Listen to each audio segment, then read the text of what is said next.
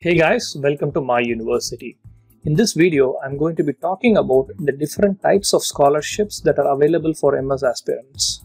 For those of you who are not aware, a scholarship typically covers your entire tuition fees and also provides a monthly stipend so that you can take care of your living expenses. Now, when you apply to a university, your application is considered for a scholarship if you apply before the deadline. Okay. Now, just because your application gets considered for scholarship doesn't mean that you're actually going to get a scholarship. Okay.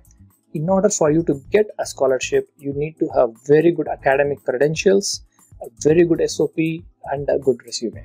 Now, getting this scholarship might not be possible for everyone because it is so competitive. On the other hand, if you have some cool project experience, cool internships, publications in respectable journals, open source contributions, then you might be able to do something else. You should get in touch with professors from the universities that you're interested in applying to. Okay, make sure that you select professors that will find your profile interesting and might have some kind of a job opportunity for you. Okay, now once you identify these professors, send them an email expressing your interest to work under them. Now there is no guarantee that they are going to reply to you, but you need to keep trying this.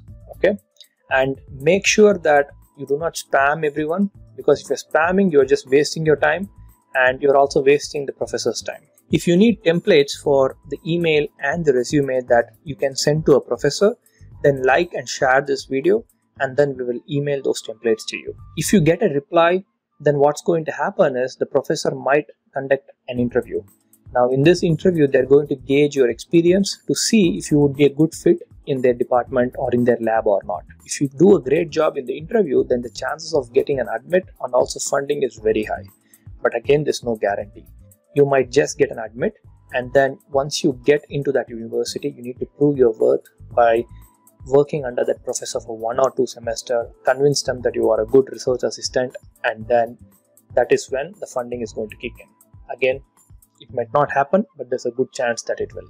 The other way to get funding is once you get admitted to a university and once you are here in the US. Now, if you are in this boat, the first thing that you need to do is make a list of professors under whom you want to work.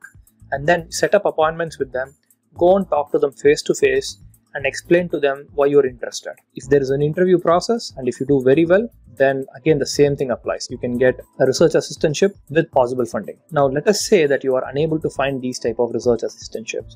The other thing that you need to pay attention is teaching assistantship. In a lot of universities, departments like the chemistry department, physics department and the math department hire a lot of international students as teaching assistants. You need to apply for these positions whenever you see them because it's very, very competitive. The other type of position that you need to consider applying for is a project assistantship. It might not be called project assistantship in all the universities. It is basically a position that is offered by a department, and it does not have to be an engineering department. It could be something like the food, health and sciences department, and they might need someone to develop a website for a particular purpose. In that case, they would hire a project assistant, and the only requirement is that they need to have good web development skills. What they also do is for this particular position, they will provide a tuition fee waiver and also a monthly stipend. Web development is not the only position that gets opened under a project assistantship. Project assistantships sometimes might also have non-technical work, but then